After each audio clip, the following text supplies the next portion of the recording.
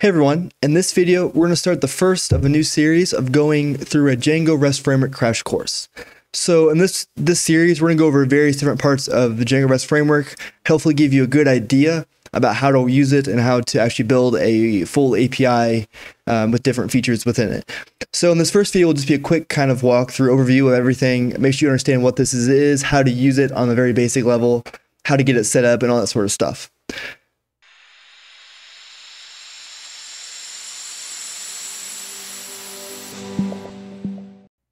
So before we begin, I already have the folder open here and in this text editor here in Sublime with the terminal window open so we can set things up here. So make sure you have that and you're going to get started. So if we pull up the docs here, you'll see if we scroll down the main page, and there'll be a link to this in the description below as well. We have some information here on installation and setup and a basic example. This will be pretty useful if you want to go through this as well. This will be there as well. So we'll start here. We need to install Django Rest Framework. We don't need Markdown. We're also going to install Django as well. So let's go ahead and do that first. But I'm on Linux and I don't have a virtual environment set up yet. So I'm going to go ahead and do that now. I already have virtual env set up. You could also use, if you look in the quick start, if I go to tutorial, quick start, you can also use Python 3-m v-env and then create an env environment from there. That's up to you if you want to do that way if you don't have virtual env installed. But in my case, I'll type virtual env space env, and this will create a virtual environment in this directory here. I can activate it on Linux and I think Mac the same as source env/bin/activate. If you're on Windows, you'll need to look up that command. I'm not sure what it is, but I'm pretty sure it's different. So you'll need to just Google that. You should be able to find it to activate your virtual environment on Windows. Okay, so now we have our virtual environment installed. We can go ahead and do a pip install Django, and then a space, and then Django Rest Framework. We'll install both of those packages. Okay, perfect. Now we have that installed. The next step, if you look at the docs here, is to start a project, Django admin start a project, and then start an app. So in this tutorial series, we're going to do something kind of similar to what we did in the Django series, where we create like this music app thing where we can store artists and albums and all that sort of stuff. That'll give us some good ways to create relationships between different objects and do some other stuff like that. So we'll do that as well here, at least something kind of similar. So I'm going to go ahead and create a project, Django-admin start project. And since we're making a music API, I'm going to go ahead and just call it music_API. And that creates that music API folder. We can cd into it.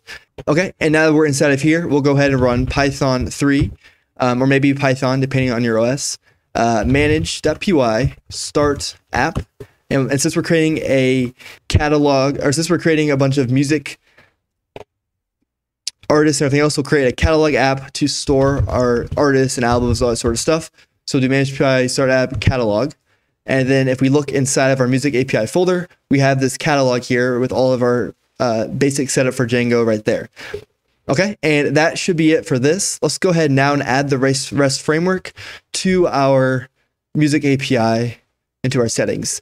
And I guess I should say before I continue, if you're not familiar with Django at all, you should probably go through and watch the Django series first, just because there's lots of Django specific things like the settings.py file that we're probably not going to talk about too much. So I'd probably familiarize myself a little bit with Django before starting the series, but I'll try to explain everything as best as I can in case you're not.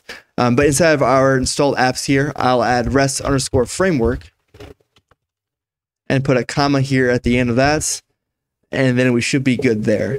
The last step here for kind of setup here is we'll run a Python 3 manage.py, and then we'll go ahead and run migrate to set up our database and migrate everything over to our database. And now we should have this db.sqlite 3 showing up over here. Okay, now we should be set up and ready to start building something. In this first video, we're just going to go over some really basic stuff. I want to just kind of go through a quick overview of kind of the workflow within Django Rest Framework to kind of make that familiar. We won't go into too much detail on each piece of it yet, but hopefully this will give you kind of an idea about the steps involved in creating something in the API in the Django Rest Framework. So in this example, we're going to go ahead and we're going to create a user API endpoint so you can create users, you can get all users, you get a specific user, all those basic tasks, right? The create, read, update, delete, all those will be available to us at the end of this. So what we'll do is we'll do all of this inside of our catalog app first. So typically you'll go into your models.py, create some sort of model here with all your fields you'll need in the database, and this will create a table in the database. In this case, though, we're going to use the built-in Django user model for simplicity for this first video, so we'll ignore this until a future video. So what we're going to do now is we need next, after we have our models, or in this case, if we use a built-in model, we'll skip this step. But after that, we want to go ahead and create a serializer. So I'm going to go ahead and create a new file in here inside our catalog. I'm going to save this as serializers.py. Now, if we jump into the Django docs, if you go in our API guide, you can find all the information you need for anything in Django. So in the case of serializers, we'll have another video in the future going in more in depth about this. But up here at the top, you can kind of see what a serializer is. A serializer allows complex data such as query sets and model instances to be converted into native Python data types, and then easily rendered into JSON, XML, or other content types. We'll use JSON in this example. And so what this is doing is converting data. So we can take our Django data, our query sets, and any sort of model instances that we created in our models.py, and we can convert them into Python data types, which then we can easily get into this JSON data that we need to actually send as a response from our API. So this is just kind of a conversion step we do from our models to eventually send the data. So hopefully that makes sense. We'll go more in depth about that in the future if it doesn't, but that's just kind of a basic overview for now of what that's doing. So we'll go ahead and we'll create this. So now we'll go ahead and create our serializers for this user model. So first we got to import that built-in user model. So we'll do from django.contrib.auth.models import user. And then we'll go ahead and do from Rest Framework import serializers. And those will give us access to a lot of built-in serializers you can find down here. We'll go in more details on these in a future video. For now, though, we're going to use just a really basic one. So we'll create a class, and we'll call it user serializer. And this is how you create a serializer. You create a class, and you can pass in the type of serializer you want to create, what do you want to inherit from. In our case, we'll do a model serializer. And then instead of here, we create a class meta, the capital E. And now instead of here, we can actually define our serializer. So we need two fields, a model to be user, and a fields variable to be all the fields we want, which will pass an ID, username, and email. And this would normally come from our models.py, each of these fields. But since these are built into our user model, we have access to these automatically. So that's what we're doing here. So on a really basic level, you create a serializer, you set the model in the fields you want to actually send as a response. And then once you have a serializer created, you can create a view. And so there's already a views.py file. Inside of here, this is where we define the actual API endpoint that we want to create. So in this case, we're going to use something called a view set that will do most of the work for us. And a view set will create the create, read, update, and delete paths for us automatically. So this kind of just does everything for us. And for this first video, we'll make things super easy. So what we can do here is we can go ahead and import a few things. This render import, we can delete that. That's for just regular Django. Since we're using an API, we don't need that line here. So what we're going to go ahead and do is we'll do from Django.contrib.auth.models import that user model that we used last time. We also want to go ahead and from rest_framework import view sets. And we'll do from rest_framework import permissions. And we'll talk more about permissions in a future video. For now, we're not going to set any special permissions, so don't worry about that too much yet. And then we'll do from catalog.serializers. We need to go ahead and import that user serializer we just created a second ago. So this right here should match what we created inside of our serializers.py, this class name right here. Okay, so now we have everything imported. We can go ahead and create a view set. So once again, we'll create a class, and we'll call this user view set. And we'll inherit from view sets.model view set. And then we're going to go ahead and add a doc string here. So I'm going to go and do a shift and add 3 and 3 more double quotations. Inside of here, we're going to go ahead and we're going to add API endpoint that allows users to be viewed or edited. And we'll talk more about doc strings and what we can do with these later when we talk about documenting our API. But for now, we're going to just add that for now as just a quick description on what this view set does. Now, there's lots of ways to customize a view set, but if you want the most basic view set possible, we need 3 different variables. A query set, which will equal something right here. We'll need a serializer class, which will be whatever serializer class we created for this API, which in this case would be our user serializer. You also need to set some permission classes. This will equal something else, which we'll get to here in a second as well. So there's much more we'll go into later, but for a very basic view set, this is all you'll need. So we start here at this first one, this query set. Well, this will be what objects do we want to include when we do a get all, like we just do a get at whatever URL this is to get all the objects. What do we want to return? That's what goes in this line right here. So in this case, we want to go ahead and get all the users, and then we'll go ahead and just sort them and order them newest to oldest. So if you're familiar with Django, we can use our model name.objects.all to get every single object we have, and do a .order by to then sort these by something, and we'll put a string here and do minus date_joined. Date_join is a field on our user model that comes built in with Django. So we'll order it by putting the minus, means we'll do newest first, oldest last, and then .all will get every single object, user object in the database. And now we have our query set defined. We can go ahead and define our serializer class. So this will be our user serializer, which we already imported. So user serializer, and that's the serializer we created in the previous step. And then finally, permission classes. For now, I'm not going to explain this too much. We'll need to put a list, and inside there put permissions.allowAny. And this will just allow anyone to access this route. We'll get more into customizing this and what this does in a future video. But for now, we'll just put that right there. And that is our view set. So you can see here how this is pretty easy to do. There isn't too many steps involved. The last step is we need to set a URL to actually go to this view set when we go to that URL. And so we could create a URLs inside of our catalog, but for simplicity, I'm going to go and just stick to just using our urls.py file inside of our music API folder here. So we jump in here, we can go ahead and make some updates here. I'm going to go ahead and delete all of these comments just to clean this up a little bit. But with view sets, we can use this thing called the default router to handle creating the paths for us. So just like we have to create all the routes here, we can also create all of the paths for our URLs here as well. That will also be handled for us. So, and of course, in a future video, we'll go into actually manually creating them so you can see how that works as well. But in this case, just to make a very simple route, what we'll do here is we'll go ahead and import a few things. First, we want to import path, also want to import include. And then we're going to go ahead and import from REST framework, import routers.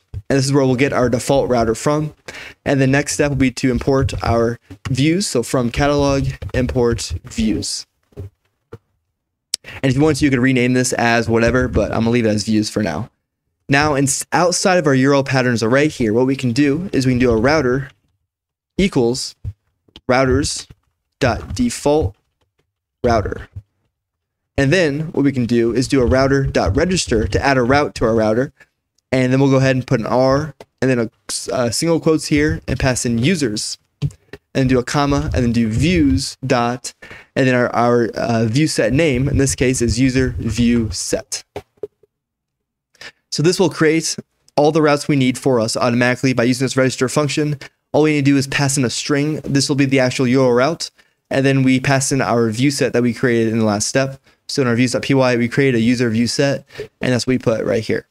Okay, and now the last step here is to add this to our URL pattern. So we'll create a path, and at the root of the project, we'll do include, and we'll include the router.urls. So we can create all of our view set routes up here, and then just include it down here with this step right here, and that adds all of these routes we created with our register function to our URL patterns list here. Okay, hopefully that made sense. I kind of ran through that kind of quickly, but this is just a really basic example. Hopefully you understand the workflow.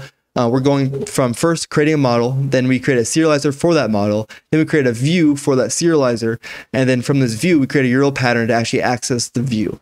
So it's this kind of this process of steps we're following to create an API route.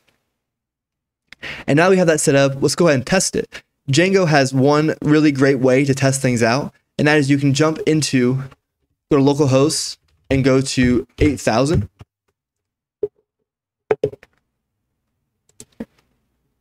And I didn't run my server yet, so let's go ahead and run our server. So we'll do a Python 3 manage.py, and you can type run server to run the development server. And then we come back here, refresh the page. We'll see now is we have this kind of a way to view our API in the browser. And you'll notice down here, we already have our new user route showing up that we created through those steps.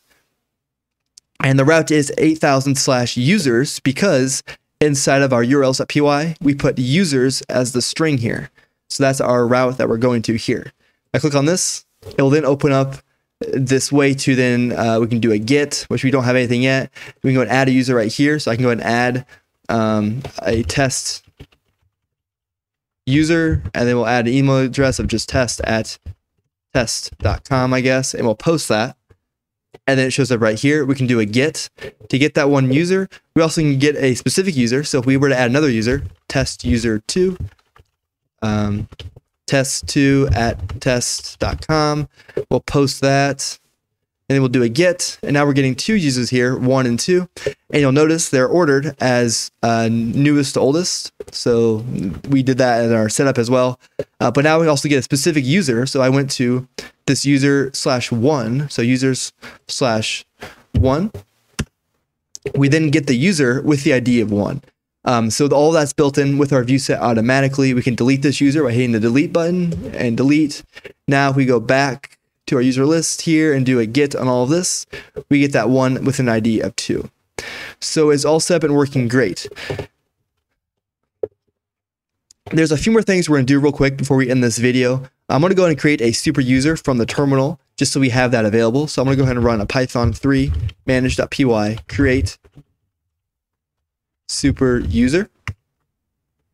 And I'll create an admin user and we'll give it a password.